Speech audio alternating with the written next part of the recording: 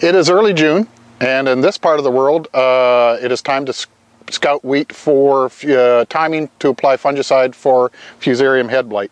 And as you can tell by the wheat that's here, timing is almost perfect. It is just broken into head. It is just starting to flower. Fungicide will need to go on within a day or two. The other thing that you should do when you're out checking your wheat is to check for other items that you see out in the field. As an example, variances in growth, the height of the plant, the color of the plant. As you can see here, there's a very big variance from over on that side of me to this side. So there's something that happened in this particular part of the field that we need to figure out, whether it's a nitrogen application issue, whether it's a herbicide issue, or possibly a drainage and water retention issue. One of the ways to check for water and moisture retention is also by checking for soil density or compaction issues. The way to do that is with one of these, a soil compaction meter. Looks like this. This is one from Dickie John. There are many varieties of them out there. We apply an even and steady pressure as we push the tip into the ground. And what we're looking for is soil density changes as we're moving through the soil profile. In this case, right about there. Oh, it got easier right there. And now we're into a harder section. And there we go. We're going to see how thick it is as we push through. And there we have a fairly constant density right there. There we've broken through as well. So the hard pan in this case is 2 to 3 inches thick at that depth.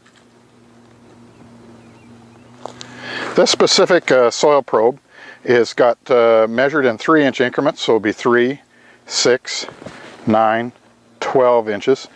And we hit a density layer at roughly right about here, which would be approximately 7 inches, and it carried through on to 9 inches, which would be about here. The implications for the crop are that roots will have a very hard time growing below this particular spot because of the density of the soil. Also, nutrient and moisture movement up through this density layer also becomes slower and much more difficult to happen. The question is how do we solve that issue after the wheat crop is harvested? After doing multiple probes, if you find that there is a consistent hard pan across the field, to fix the problem, there's a number of mechanical ways of doing it. They would include a straight line ripper or a straight leg ripper, a V ripper, a chisel ripper, or perhaps a disc ripper. The timing of the application, of course, in this case would be after the wheat is off, when it is dry in the fall, and you get the maximum shattering action, as opposed to doing it, say, next spring in front of the next crop when you don't have time or the correct soil conditions. The timing on this would be pretty much right away after the crop is harvested.